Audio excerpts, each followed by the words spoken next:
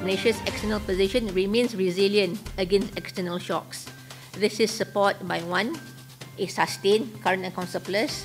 Secondly, Malaysia's net creditor status. And thirdly, adequate international reserves.